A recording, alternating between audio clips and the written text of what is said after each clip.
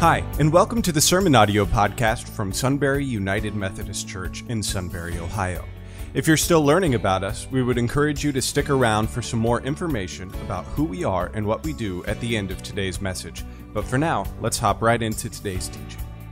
This morning, I have the pleasure of giving a scripture reading. This comes from the Gospel of John, chapter 21, verses 1 through 14 from the NIV version. And it says this: Jesus and the miraculous catch of fish. Afterward, Jesus appeared again to his disciples by the Sea of Galilee. It happened this way. Simon Peter, Thomas, also known as Didymus, Nathanael from Cana in Galilee, the sons of Zebedee, and two other disciples were together.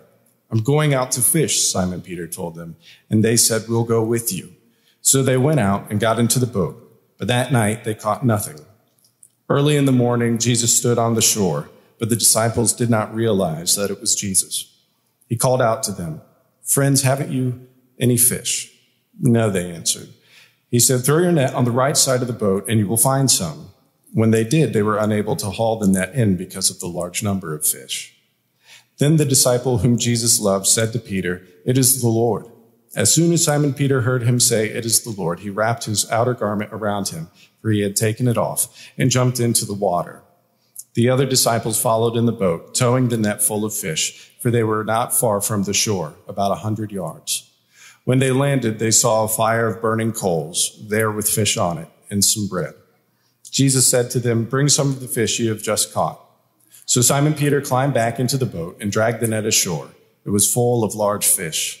But even with so many, the net was not torn. Jesus said to them, "Come and have breakfast." None of his disciples dared to ask him, "Who are you?" They knew it was the Lord.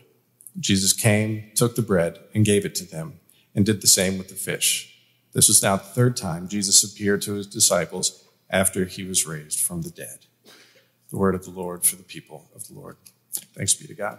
Would you all please join me in welcoming our special guest this morning, Reverend Steve Court from the East Ohio Conference, filling in for Pastor Gordon this morning.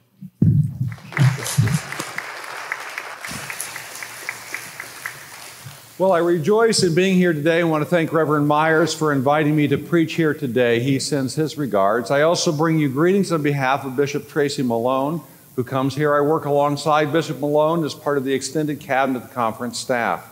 I am Steve Court. I'm the director of Connectional Ministries in the East Ohio Conference. I'm part of your covenant community in Connectional Ministry among over 700 churches in East Ohio who work with 30 to 40 boards and agencies and resources all around the world, actually, to do whatever is needed and helpful for every local church to thrive in making disciples of Jesus Christ for the transformation of the world. How's that for a job title? Pretty good, right? So I'm going to ask a couple questions today as we begin and talk about the passage that we just read, because it's an important setting near the end of the Gospel of John. And what I want us to remember is in every one of the Gospels, as we're reading them in the Bible, we're actually reading kind of a lesson plan or a curriculum on how to know Jesus, how to grow in Jesus, and how to be more like Jesus in everything we do. I'm going to say how to know Jesus, how to grow in Jesus, and how to be more like Jesus in everything we do. How many of you have children or grandchildren going back to school now, about now, right? A couple of you? Oh, there's a good crew here. Aren't you fun? This is an exciting time of year because school's starting and there's new things. But as school starts on this Labor Day weekend, kind of around this time of year, there's a little bit of nervousness too, isn't there? Like we wonder what's going to be expected from us or what we're going to need to do. Labor Day weekend also marks the important time of year when we remember to honor and to respect all the workers in our life who work behind the scenes, right? And so as I was thinking about Labor Day weekend this morning, I wanted to think about the labor of being a disciple of Jesus. Labor means work. Can you say that word? Work? Yeah, it's hard work. It's not just fun.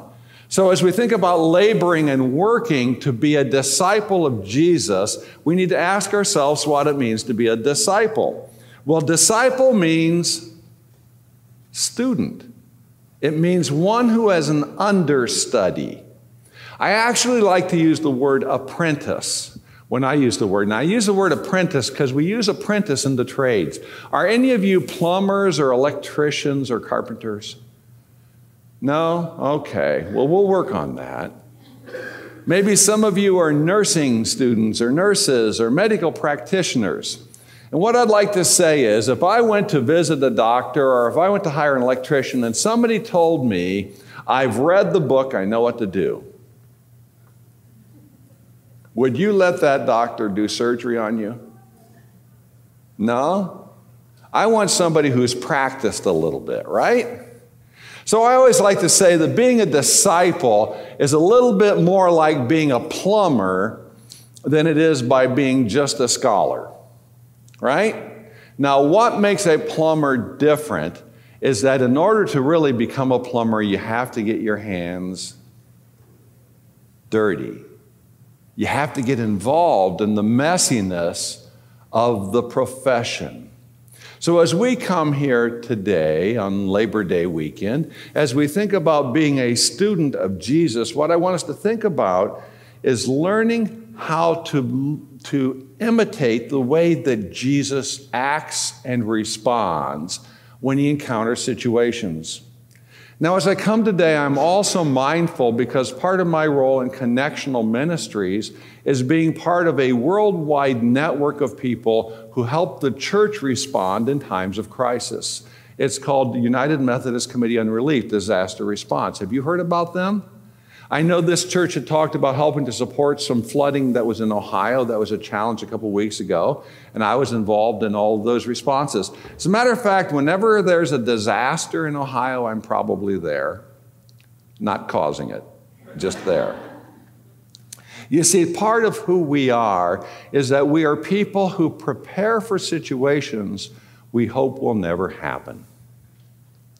Now, as Hurricane Dorian approaches the coast and has moved across above Puerto Rico, we recognize that Puerto Rico already responded differently in this disaster than they did the last time a hurricane came through.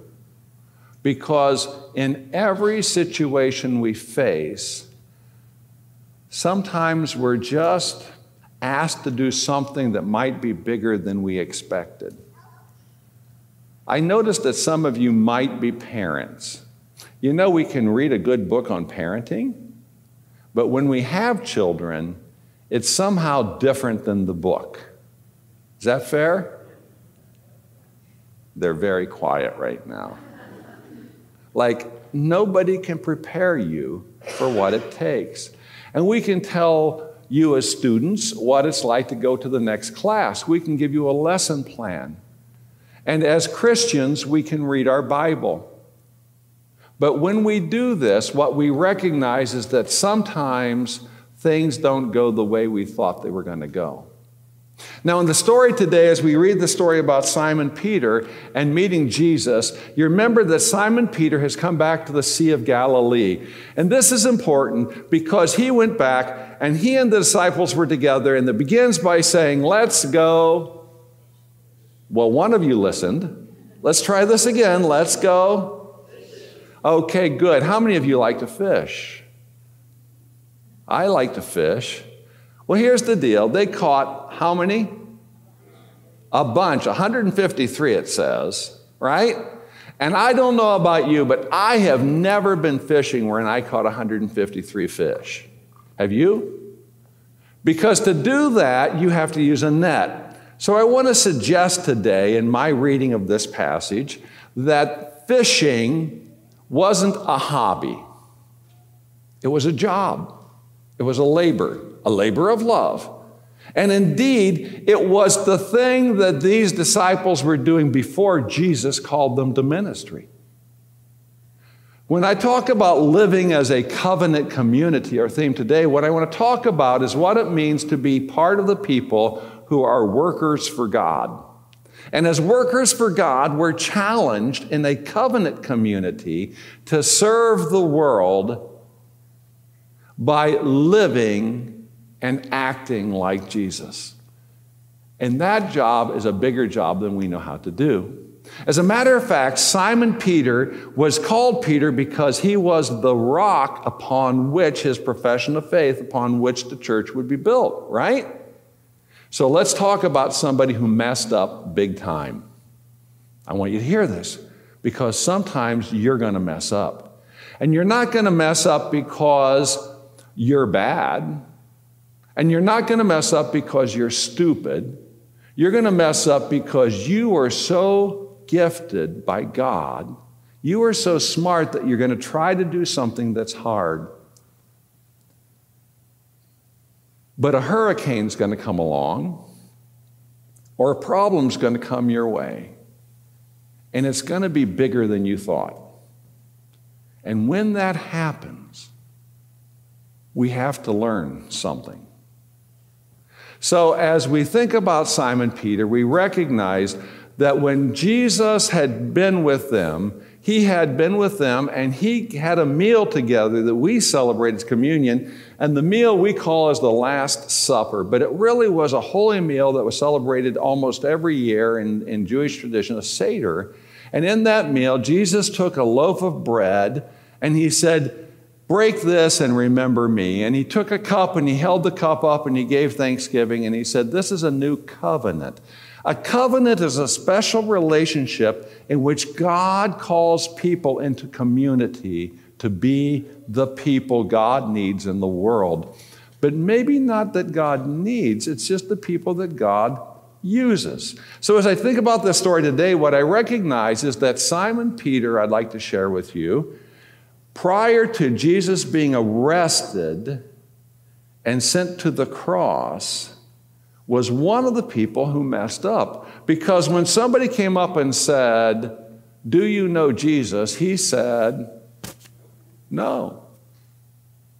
Matter of fact, a second time somebody said, "Do you know Jesus?" and he said, "No." And the third time somebody says, "I recognize you. I'm sure you're one of them." And he said, "I don't know him." And then right after that, Jesus was arrested. And then he was killed. Now imagine how Simon Peter felt.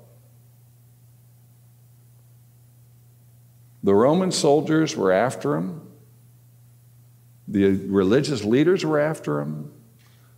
People were going to get killed. The hurricane had come. And he had promised that he would follow Jesus all his life. Now, we celebrate baptism. In our baptism, we dedicate this child, we give this child, we promise for ourselves, and in confirmation, that we will follow Jesus all our life. And that is where we create what I call the covenant community. But when we agree to that, we've agreed to something that's bigger than we know how to do. And so here we go.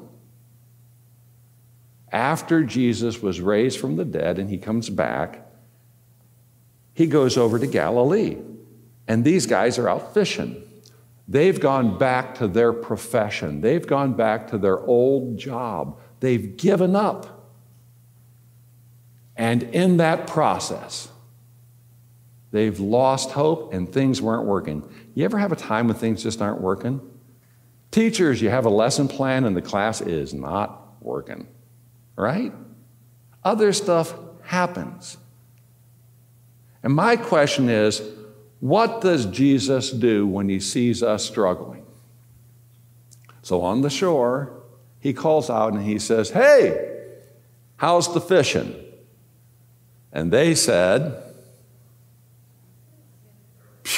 "Wake up, folks, not so good. No fish. It's not working." Jesus asks you today, how's it going? For some people, you know, maybe their career isn't where they want it to be. For some people, maybe they didn't get accepted in the school they want. For some people, maybe there's a medical problem in front of us and we have to face a challenge we're not ready for, right? And in the process, the question is, how's it working? Well, on the shore, Jesus is there, And he calls out and he says, hey, try this other way.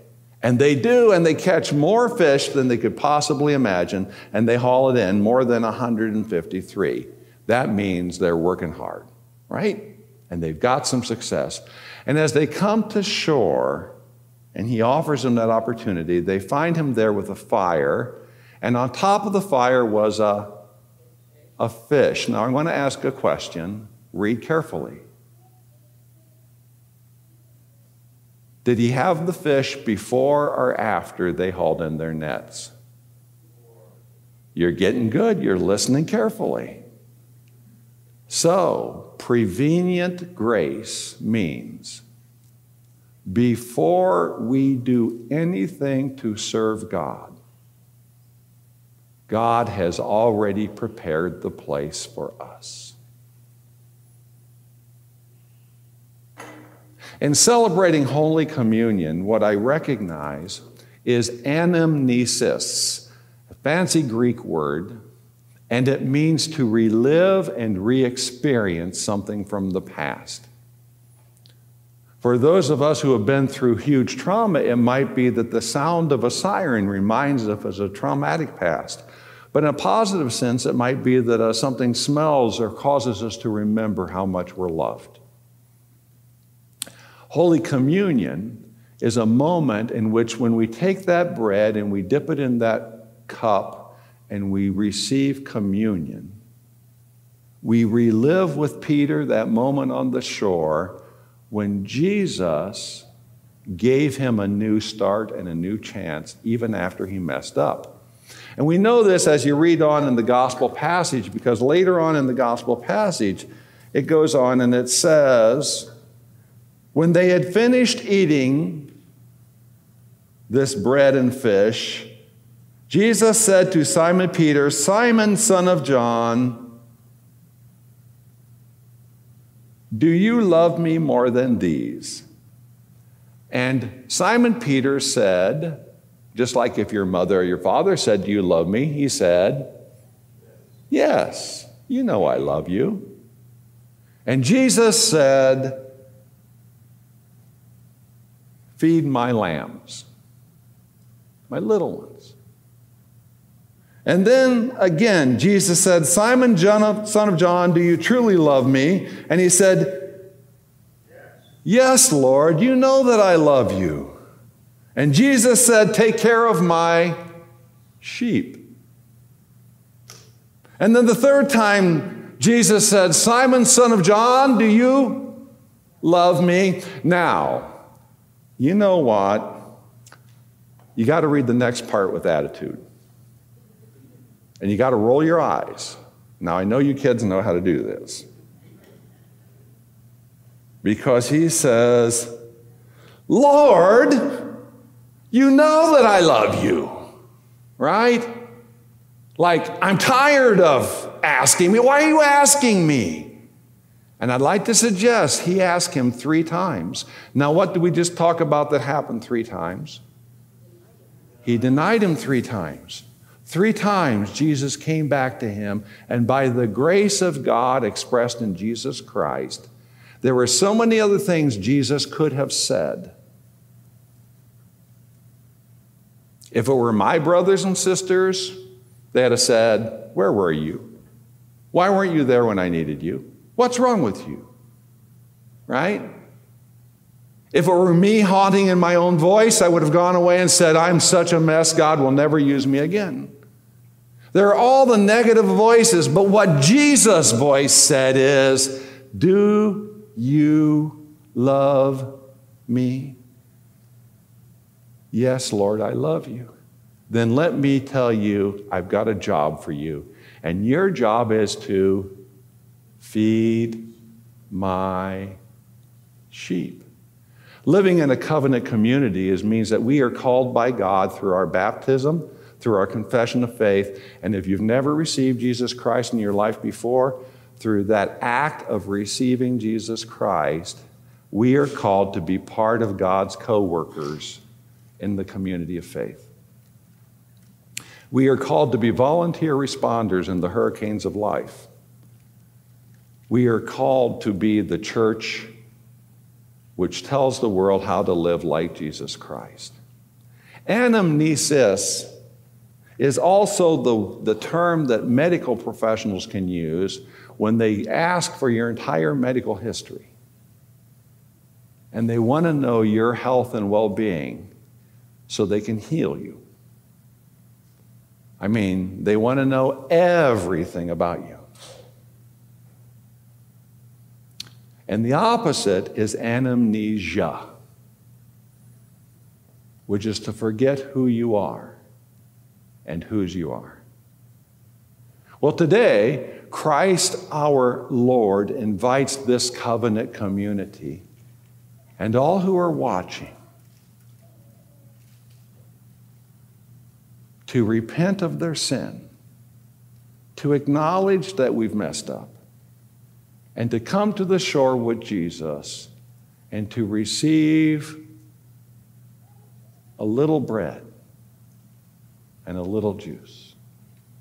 And in that, to remember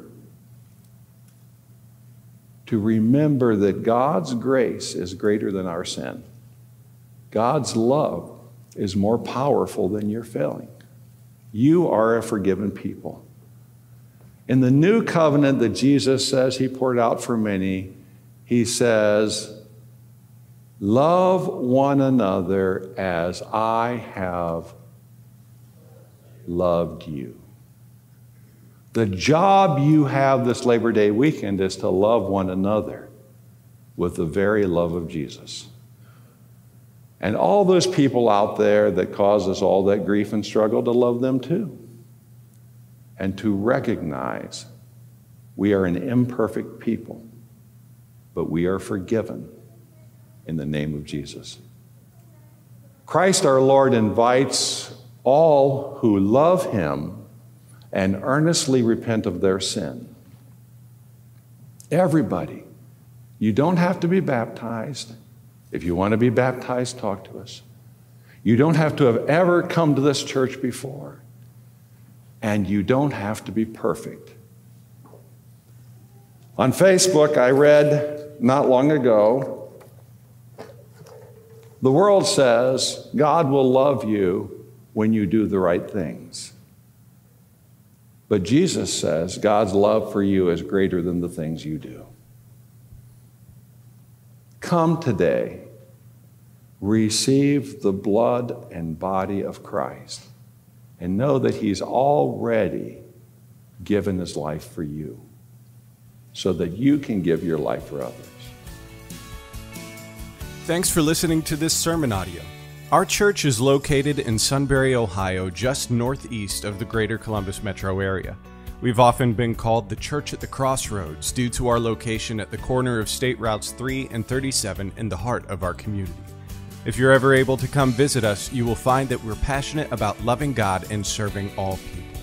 We would love for you to follow us on Facebook and Instagram at Sunbury UMC. You can also visit our website at sunburyumc.org. We hope you'll tune back in for more of our teachings, and if you're ever in town, we'd love to see you.